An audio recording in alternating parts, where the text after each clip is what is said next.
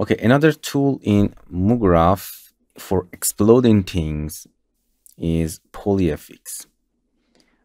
We have a lot of explosion tools in Cinema 4D, but in this tool, the benefit of this tool is that you can combine with the cloner and use, of course, the effector and the fields. First, begin from a simple plane, for example. This is our plane. Here you can assign the polyFx. This is you have to make it a child. All of the tools that the color is purple, like a deformer, you have to make a child out of the objects. And here we have the tab, object, transfer, effector, and the fields. It's explode the object. For seeing that, I explained too much now.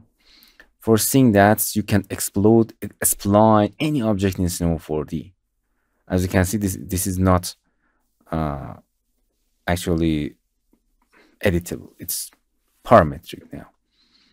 For seeing that explosion, first you have to give them effector. Then in effector, you can control that effector with a formula. Now, for example, you can give plane effector. In a plane effector, we change the y-axis. It skips the whole object, but needs, for example, linear or spherical field. And as you can see, it's explode the object with this spherical. You can go to the parameter and change it. Nice. It's explode the segment of the objects. Let's see if we can see difference between the partial and poly segment now. Now, we have to explain it in a spline. And that's it. For example, if you want to create a thickness, you can give them to the cloth surface. Give this plane under the cloth surface. And we don't want to any subdivision. And we need thickness. Here you can add any thickness to your object. In this case, oh, sorry. You can select this field and change it. This is not cloner. As you can see, we have just a plane, and we explode the polygon of this plane, not the objects. Okay, this is a main difference between the cloner and this polyFx. Go to the polyFx. In the transfer, you can change the rotation on the whole objects or scale them in any direction that you want. This is an effector that we assign, and we have a different, you can deactivate it. Go to transfer, right click to make them again. We have a different field here. If you click it directly spherical in this field of the polyFx, as you can see, we have nothing, because you have to assign it to, you have to delete that plane effector, and then you can see the effect of that. Nice. In this, if you assign the polyFx directly on a field, you can see this effect. They are connecting to each other.